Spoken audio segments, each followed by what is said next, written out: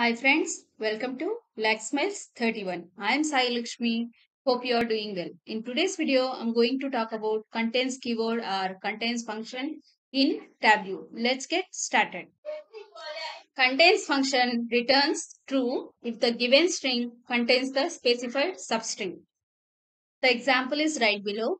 Contains of calculation, comma, ALCU equal to true. Let me explain it clearly. As I said above, or as I said earlier, contains function returns the string if it is matched with the substring which is passed. So here let's clearly understand with an example. So this is the string calculation I have passed inside contains function, and this is the substring which is nothing but ALCU. So this is the substring I have passed to match with the string calculation. If it contains the substring ALCU, then it returns true. So here we have ALCU substring within the calculation word or calculation string. That's why we are getting the return value as true. Let me open Tableau desktop and show you with an example.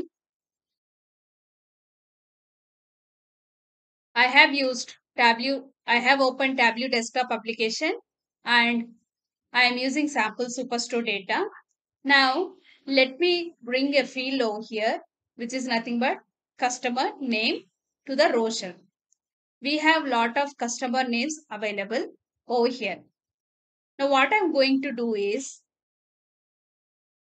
let me create a calculated field. So there's a drop down available here. I clicked on it and we will be able to see the option create calculated field, and I'm clicking on that option. As soon as I click on that, I got this pop-up, and let me show the string functions available over here, and let me explain the contains one more time. So I have clicked on contains keyword or contains function. So as soon as I click on that, I can see the syntax over here, which is nothing but contains of string, comma, substring. So as I said earlier, we are passing a substring to compare with a string, and it will return the value in the form of Boolean values, which is nothing but true or false. Returns true if the string contains the substring. As I said, it is going to return true when the when the string contains the substring or the substring matches with the string. So the example is like this: contents of calculation, comma, ALCU is true. So what I'm going to do now is I'm going to write a calculation over here. I'm using contains function, and I'm going to pass customer name, comma, I'm going to pass a substring AL, and I'm renaming the calculation to contains test, and I'm clicking on OK. Contains test is already available. That's why it is throwing an error. I'm changing it to contains test 1, and I'm clicking on OK. So I'm going to bring this calculation to text. So let's see what it's going to display. So wherever it has the substring EL, it is going to display true for all of them.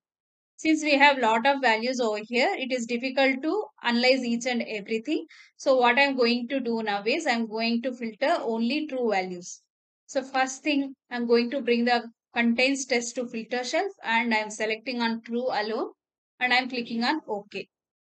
And the next thing, still though we filter true values alone, we still have lot of values. So what I'm going to do now is I'm going to select a region. I am bringing the region filter. I mean a region dimension, and I'm selecting east alone and clicking on OK. Let me change the filter to quick filter. I'm deselecting east and selecting south. So in south we have at least manageable values to identify or analyze. So in all these customer names, I mean the strings available here, we have AL for sure. So here the customer name is starting with AL, and in this particular string we have AL as well. Damala. At the end of the word, we can see the string AL. The same way, Natali. Here also we have AL. That means the substring is comparing with each and every record available in this particular dimension and giving us the result as true. So this is how you will be able to compare the substring with the existing values in your database or a whole dimension or a single value. Earlier in the example, we have seen that we just passed a static value and compared and passed a substring to that, so that we got only one value. Now we are comparing the whole dimension along with the substring provided. Let me change the substring to something else and just see what will happen. Now what I am going to do now is I am going to change the AL to TE, and let's see what will happen. I just clicked on apply and clicking on OK. So here it ends with TE, and here TE is available in the middle. The substring is available in the middle. Here, the substring is available in the middle. So likewise, it is comparing with each and every string and giving us the result. This is how you can use contains function in Tableau.